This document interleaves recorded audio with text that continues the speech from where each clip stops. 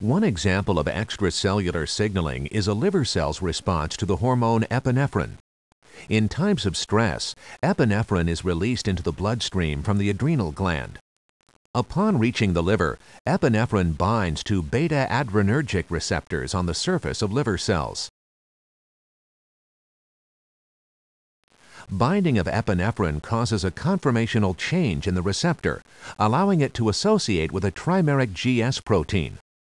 Binding to the receptor creates a change in the GS-alpha subunit, resulting in GDP displacement and GTP binding.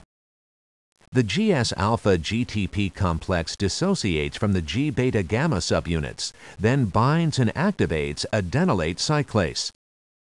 Activated adenylate cyclase catalyzes the formation of cyclic AMP from ATP.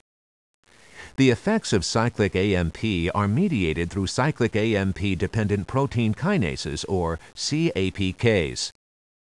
Cyclic AMP binds the regulatory subunits of CAPK, which releases and activates the catalytic subunits. A catalytic subunit enters the nucleus and phosphorylates one of its multiple targets, the Krebs transcription factor. Phosphorylated Krebs binds cyclic AMP response elements, or CRE sequences. With the coactivator P300-CBP, it stimulates transcription of CRE-regulated genes. In liver cells, CRE-containing genes encode enzymes involved in glucose production. The end result is increased levels of glucose, necessary to energize tissues during the stress response.